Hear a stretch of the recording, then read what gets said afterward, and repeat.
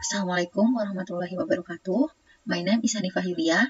In this beautiful day, I want to show you about early detection system of landslide and flood based on Internet of Things.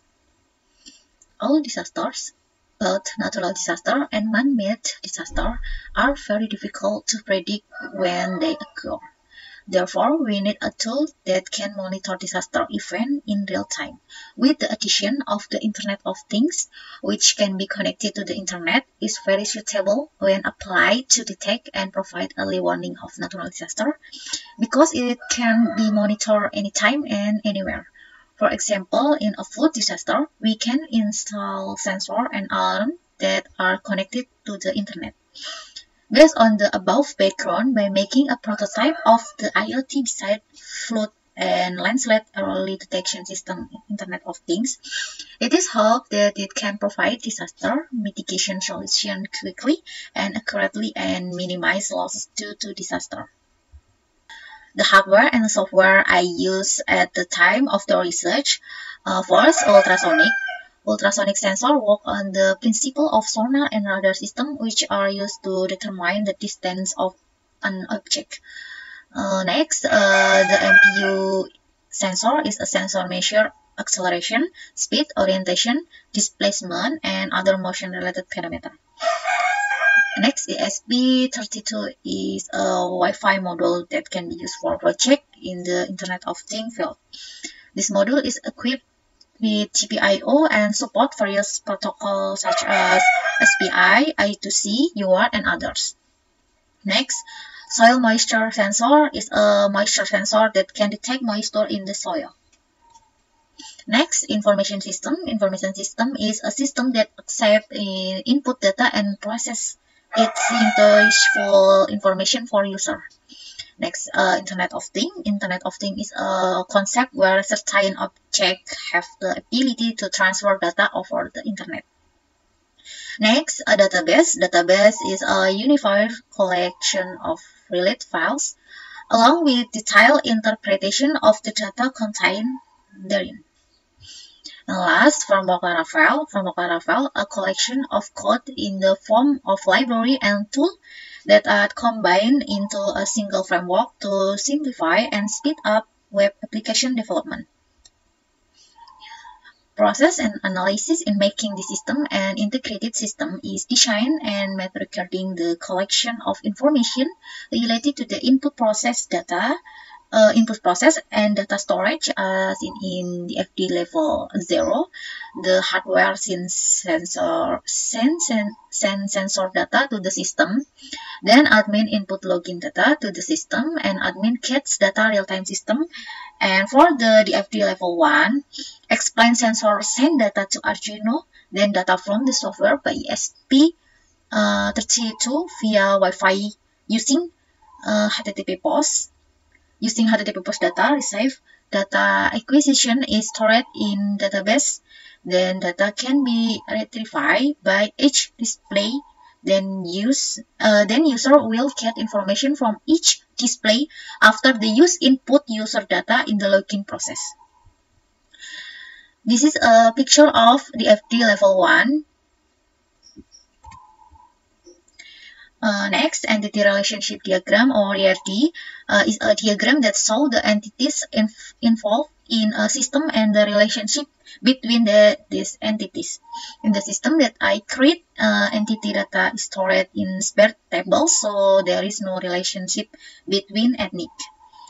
This is a picture of ERD between that used in this information system. Next, the working order of the IoT or Internet of Things based early detection system for landslide and flood is following can be seen in figure 3.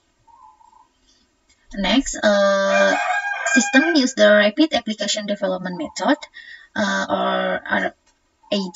There are several stages in order to achieve the planned goal. The stage of the ARD model in this study are described can be seen in the figure 4. Next, make a wiring design that will be used to make using FreeSync. Can be used the figure 5. Next, the system architecture is created by explaining the connection between hardware and software with the IoT system. Can be seen in the figure 6. Here's the web display on the home page and login page. Next, the following is a web design. The web display on the flood page. On this page, the water level data, river water condition are displayed in graphic form, and overview there are average value, mean value, and max value.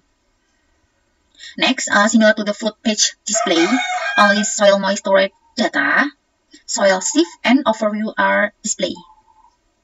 Next, the following is a dashboard display. There are two graphs, a graph of river water level and a graph of the state of the mountain's land that show the state of the river. River water level, status safe if the distance between the water level and ultrasonic is more than 5–10%. And standby status if the distance between the water level and ultrasonic is more than 15%. Alert status if the distance of the water level with ultrasonic is more than 15% and the water touch the water level sensor. Next, multi-line situation. Safe situation if the soil moisture is more than 15% and the MQ sensor angle is negative until 0 degrees. Standby status when soil moisture is more than 15% and the MQ sensor angle is negative until 0 degrees. And alert status if the MQ sensor angle is 0.5 until positive degrees. On the graph, it can be that over time the humidity also experience a steady increase, but at the this point, the soil began to be unstable to absorb. At this point, to absorb water, and the water began to stagnate the puddle of water, which made the humidity value unstable. At this point, the soil can no longer hold water, and soil degrade with clearly slide along with the flow of water. For ground movement, because the sensor is well sensitive, the value changes quick and the value consistently continues to rise along with the increase in the humidity value. Next, in this graph, the moisture value of the sand soil is more unstable. It can be seen that over time the humidity value also increase, but at this point,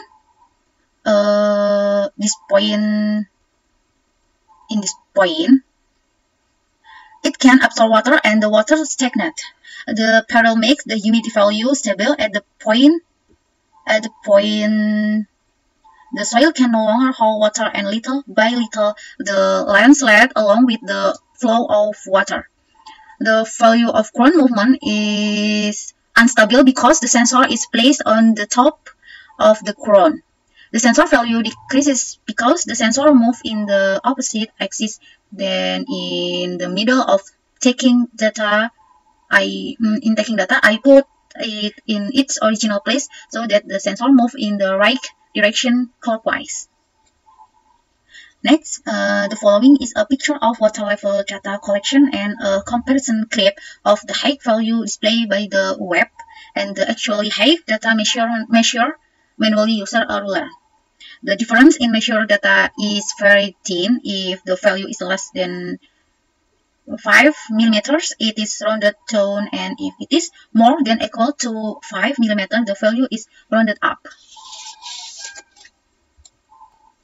For all the explanation I have explained, we conclude.